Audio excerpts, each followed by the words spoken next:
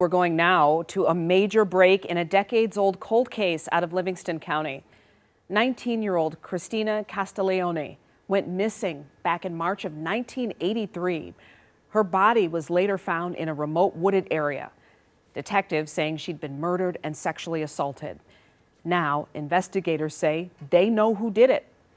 7 Action News reporter Sarah Grimmer has more on the breakthrough evidence and how police finally cracked this case. Christina Castiglione was last seen in March of 1983. She was walking home from a friend's house in this area on 5 Mile in Redford Township. Her boyfriend was supposed to pick her up. He said he was driving along 5 Mile and saw her walking, but by the time he caught up to her, she had vanished. No one saw the 19-year-old again until 10 days later. She was found more than 45 miles away in this area of the Oak Grove State Game Area. She was found raped and strangled. Who did it?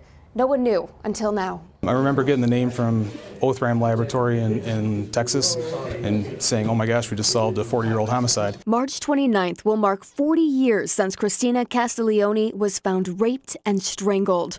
Now, thanks to forensic-grade genome sequencing done by a private lab in Texas, the Livingston County cold case team says they know who did it. And through family genealogy, we were able to link the suspect to a living uncle and ultimately come up with the name of Charles David Shaw. This is Charles Shaw. Investigators say he committed the murder at 26 years old and died 8 months afterwards by accidental sexual asphyxiation. His wife is still alive today and told investigators that before Shaw's death, at the time he wished to undergo a sex change and was seeking counseling to do so. She also described him as a sexual deviant.